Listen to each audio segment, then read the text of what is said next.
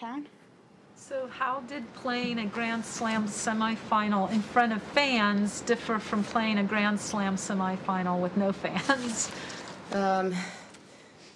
I think it added a little bit of extra nerves, a little bit of extra pressure, just wanting to perform well in front of people.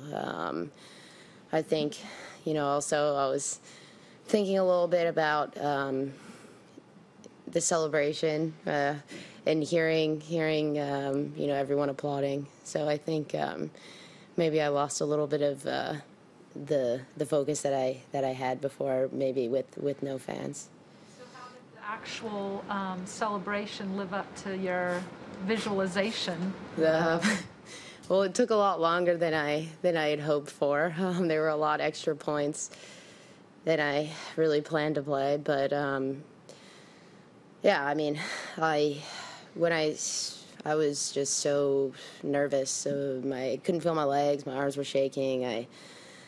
I was just hoping she would miss, and she didn't, and she was playing more aggressive, and then I started, rambling, mumbling on and on and on and on, and then it was just point by point, and then eventually I was able to close it out, and, to have the fans there, it's just a different atmosphere, even if it was first round, to have the fans there cheering, it's more emotional.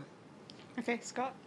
Yeah, you seem you're a bit flat-footed out on court early in the match. Any idea why that might have been the case?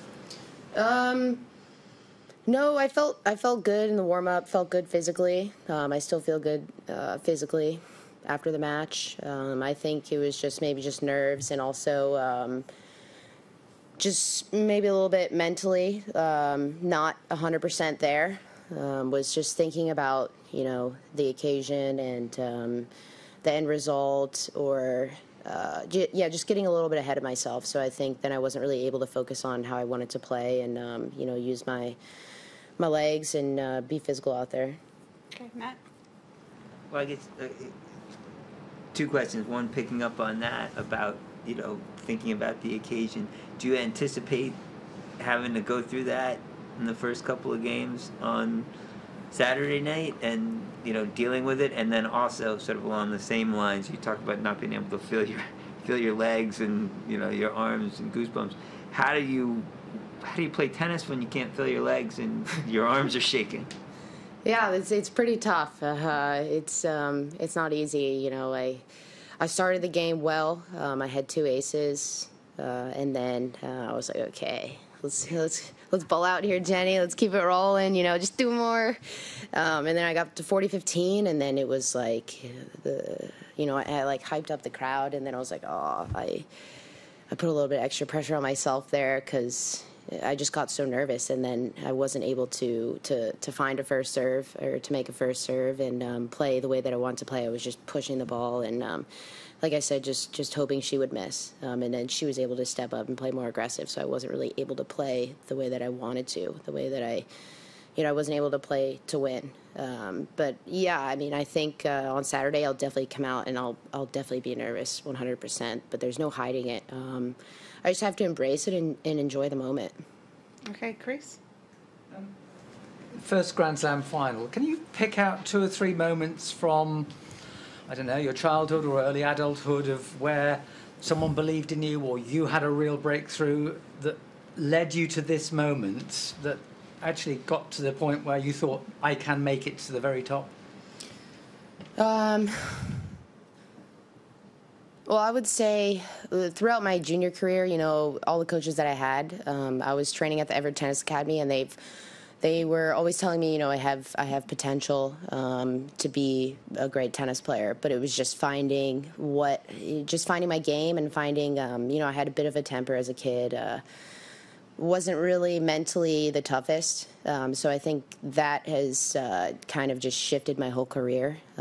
Just being able to stay in tough moments, close out tough matches, just fight my way back regardless of the score. So, yeah, I mean, I was told, like I said, my whole junior career that I have a good forehand, good serve. I just needed to put the 2 things together, and now I have. When did you really believe it? I would say probably last year, because I had the start of the year, I had some good wins. I was practicing with the top players, and once I was able to see, okay, they don't really hit the ball much bigger than I do. They don't do anything super spectacular compared to what I do. So I can do the same. Okay, here.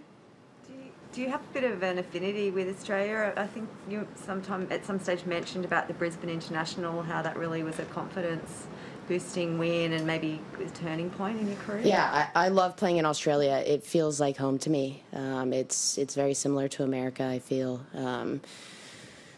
Yeah, I think everyone looks forward to coming to Australia, especially the beginning of the year, the Australian summer. It's the most exciting for me.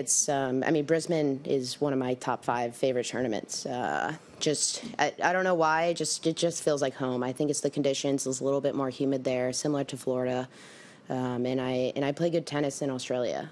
So, yeah, I think I feel really comfortable here. Okay, Karen, and then Aki. Karen? Naomi, today, it's a 2-part question about your semifinal against Naomi last year. She described it today as one of her most memorable matches, and coming from a 3-time Grand Slam champion, that feels like a huge compliment. That experience, will that help you to soak in the moment and be a little bit more relaxed in Saturday's environment? Yeah.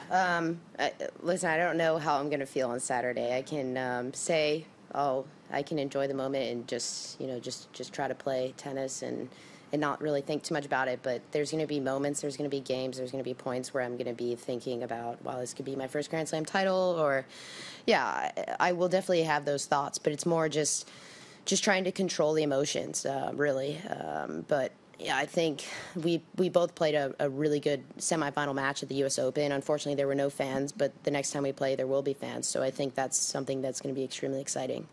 So in the third set of that match, I think you were serving and you were like at 15-40 and hit a ball that it turned out it was in. They called it out and you didn't challenge. Yeah, I heard about that. Have you, are there moments like that from that match that you've thought about in the last few months, or? Not really. Yeah, I didn't challenge the ball. People after came up and were like, wow, you should have challenged the ball. And I think my coach was like trying to tell me to challenge the ball, but I was like, no, I'm not going to challenge the ball. The ball was out. But yeah, if it was in, you never know. It could have been a turning point, maybe, or I still would have lost the match. You never know. I can't really make excuses, but no, I haven't thought about it, or I don't have, it doesn't keep me up at night. Okay. I'm glad you don't have to worry about that now with the system in place here. Yeah. I think with the electronic line calling, there's no, okay, well, maybe that ball was out, maybe that ball was in, yeah. Okay, Aki, and then here. Okay. What is your oldest memory about Naomi, in person or watching her on TV or whatever? Actually, we grew up playing junior local tournaments in Florida. Both her and her sister. I've played in the juniors, local Super Series events, just like USTA sanctioned tournaments. And I remember playing her in this tournament. It may have been a lower level challenger event. I think she was just coming up maybe inside the top 200. And I remember playing her and I was like, wow, she's all huge. She's going to be good. I was like, okay, she's got something special. Okay, here. Sorry, Aki, go ahead. Do you remember something from the match, Naomi and Serena's final, in the U.S. Open final 3 years ago? No, I didn't watch the match, so I don't remember anything. Yeah, sorry. Okay, here, and then Craig. Yep. In your 2 weeks in lockdown, how did you feel your time? Are you been a binge watcher, and what series do you watch, or did you have a real sort of set meal that you look forward to every day, or so? How did you feel your time? Yeah, I ordered. The first day I got there, I had grocery delivery, so I had oats delivered. So every morning I would have oats. oatmeal, and then I would actually order Uber Eats for lunch and dinner every single day, so I didn't eat one of the meals that were provided. I ordered Hunky Dory the first 7 days, every single day, sometimes twice a day. I'm a creature of habit, so I eat pretty much the same thing every single day, and yeah, I would order there, another place. There were 3 places that I would mix it up between, but I actually didn't really I didn't watch one Netflix series just because I knew once I started something, then I wouldn't want to do anything else except just lay in bed and watch Netflix. So I actually spent a lot of time on FaceTime. I was FaceTiming a lot with other players that were in the quarantine, Sloane Stevens. I was FaceTiming every single day with Annette and Maria. We had like a group FaceTime, so that made the time go by really quick. But yeah, I think it was more just trying to stay positive and know that there's worse things out there than being in the room. Okay, Craig? Jen, when that last point was played today, what was the first thing that came into your mind? Was it, I won a tight semi-final, or I've reached my first major final? I've reached my first final, yeah. Definitely, because, yeah, that's all I was thinking about the last game, serving. I was like, okay, let's just zone in here, and I'm in the finals. I wasn't thinking about how good of a match or how tight the score was in the semifinals. It was just looking ahead into the finals. Okay, here. And then Karen. Twin sister play tennis, and like, do you come from a tennis family? No, definitely not. She played when we were younger, but she gave up. She's a nerd. She studies. She's in medical school, so she has the brains, and I have the athletic genes. Yeah. Karen? It was a little late back in the U.S. When you were playing, but have you received a lot of texts from people back home? And how have you heard from Chris Everett? And like, what role does she continue to serve for you? Yeah, I received a lot of messages, and I plan to respond to every single one. Just haven't responded yet. But yeah, Chrissy messages me every now and then a lot. You know, she was somebody that has seen me since I was 10, 11 years old. So she's probably known me the longest out here. Yeah, it's awesome to have someone like her in your corner, supporting you and cheering for you. And I definitely respect her, and I appreciate everything that she's done for me. Okay, last one, last 2 in the room, Craig, and then here. Yeah. Going into the final, will the US Open match, the semi-final match, come into your mind at all in considering what an outrageously incredible match it was? Is that something that, you know, you could focus on, or what, or not? Yes and no. Yes.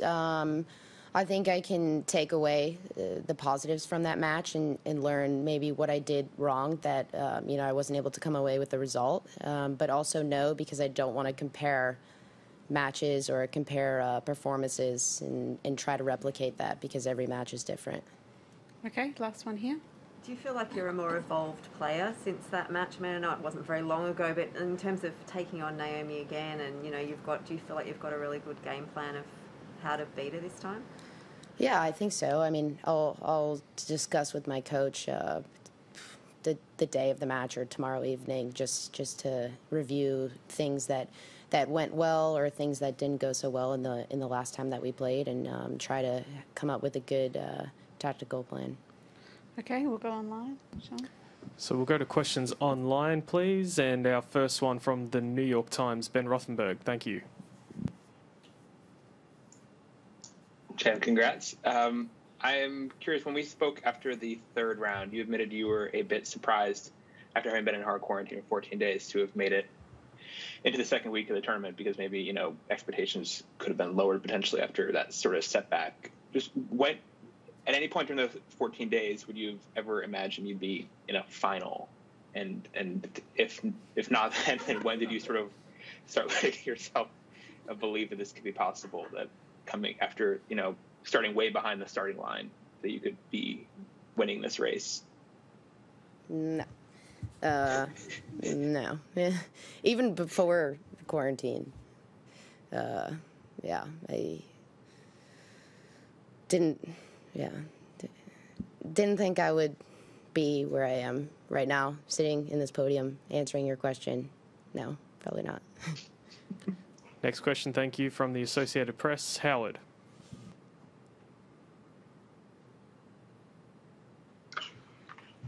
I was going to ask something else, but let me ask a follow-up on that. And